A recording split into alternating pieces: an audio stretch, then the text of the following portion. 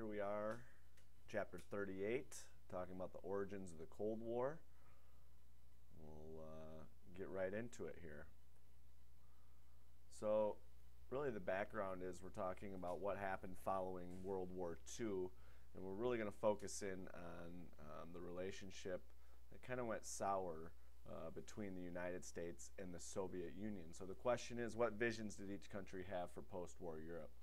Basically, Joseph Stalin, he wanted to create a buffer zone of friendly communist states to protect the USSR. And the reasons why we talked about how Germany used Poland as kind of their entryway to invade Russia during World War II.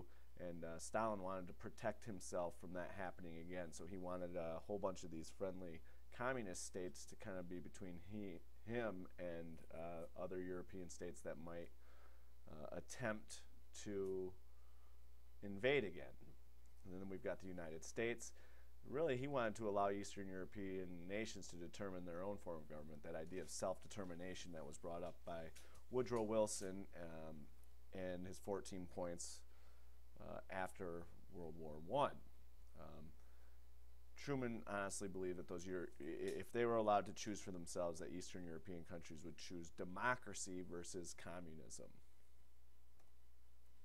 So we want to take a look at the experiences of each country from World War I, and that'll give us some insight into the perspective that each country had. Here we have Russia on the left.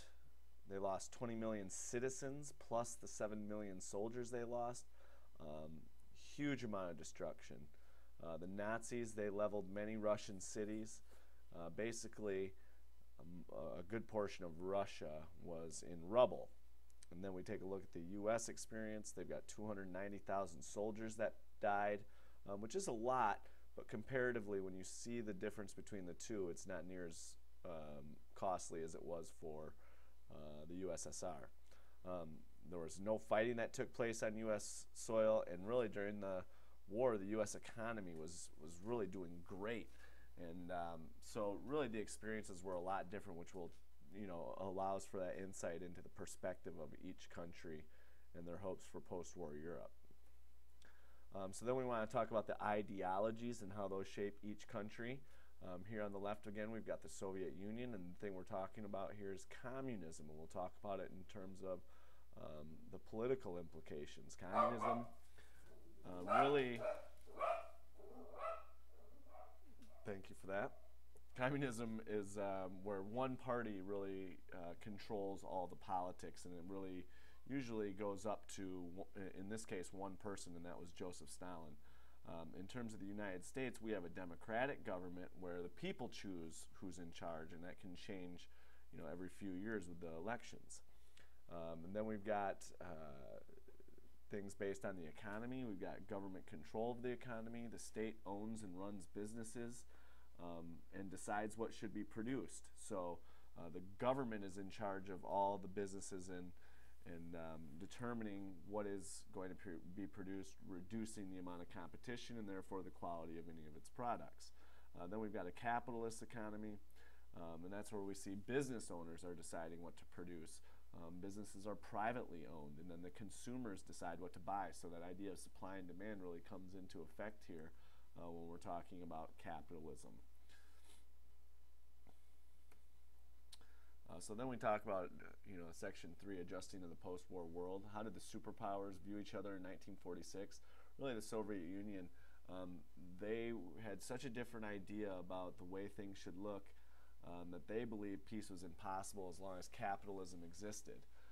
The United States described the Soviets as being fanatically committed to the belief that the U.S. system and their way of life must be destroyed. So these are some of the challenges that we face. So really they're not getting along very well.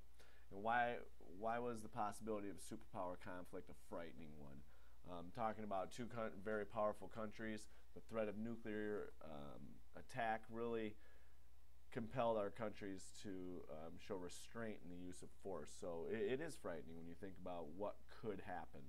So then we see the responses here.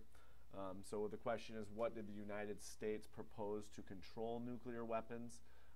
They talked to the UN to develop kind of a ban on the development and use of atomic energy, and then ban making any future bombs. But, of course, the U.S. can keep a small stockpile of nuclear weapons. So we have it, but nobody else does. And then how does the U.S. respond to this plan? The Soviet Union said that talks could continue once the U.S. destroyed all of its atomic weapons and would not give up its veto power in the Security Council, which is part of the UN. So really, if they didn't agree to this, it wasn't going to happen. And they just said, why have a double standard? Why doesn't the U.S. destroy all of its atomic weapons? That only makes the most sense to us. So there you have adjusting to the post-war world, Section 3. Then we get on to Section 4, confronting the communist threat. The challenge here on the left, we're looking at what was the Soviet Union doing in Eastern Europe. And basically, Stalin was setting up Soviet-controlled government so he could bring his military in and, again, have that buffer zone of protection. And then the second one here, it says, why would the U.S. be concerned about the situation in Greece? Communism, if they control this area known as the Dardanelles, that was this huge shipping lane that would threaten the Suez Canal. So we can't have, a Soviet-controlled area in Greece because of these choke points on the globe in terms of shipping. Then over here we see the response. How did the U.S. respond to communist threats in these areas? This is where we see the Truman Doctrine coming into play. They started this policy where they would aid these countries that were trying to fight against communism. So they really wanted to stop the spread of communism. And this is really where the beginning of containment starts.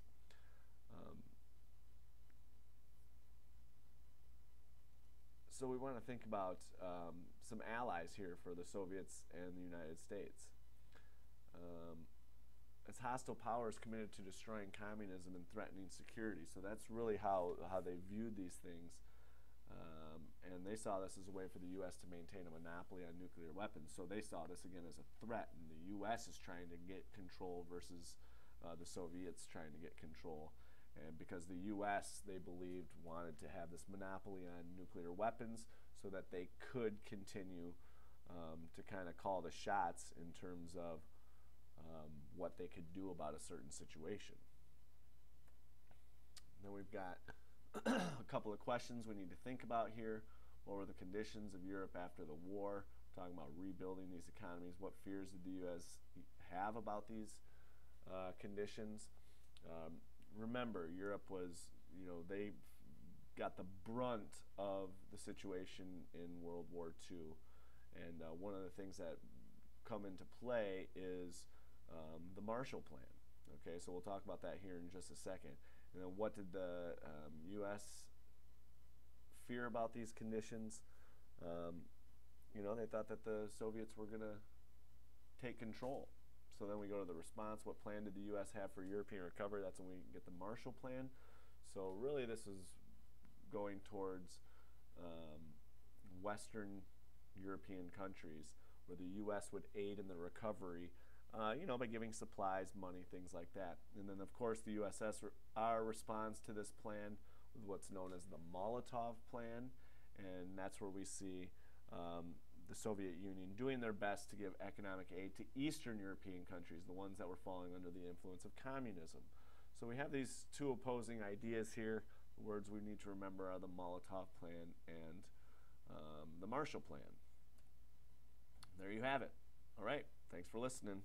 Hope this helps. Questions if you have them. Have a good day.